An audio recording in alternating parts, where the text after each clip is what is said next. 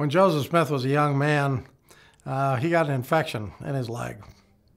And it was really a tough episode because back then, medical science was such that amputation seemed to be the answer to the problem that he had. His family and himself didn't want to lose his leg, but they didn't know any way around it until they heard about this doctor in New England by the name of Nathan Smith. Nathan Smith was way ahead of his time, and he performed an operation on the prophet which saved his leg, although there was some bone that was taken out, but it removed a little bit of his leg, but it saved the leg as a whole.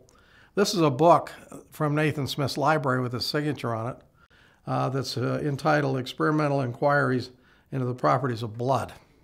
A real hero in early LDS history, and also went on to further his medical career. And this procedure that he did on the prophet was very unique in the United States at the time. And it became the main procedure that was used for this kind of an operation years later, many years later. He was way ahead of his time.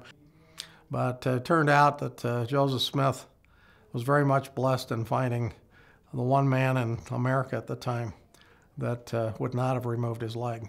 And so his leg survived with him. The one problem that Joseph did have, though, is that he walked with a limp the rest of his life. And that's where the limp came from.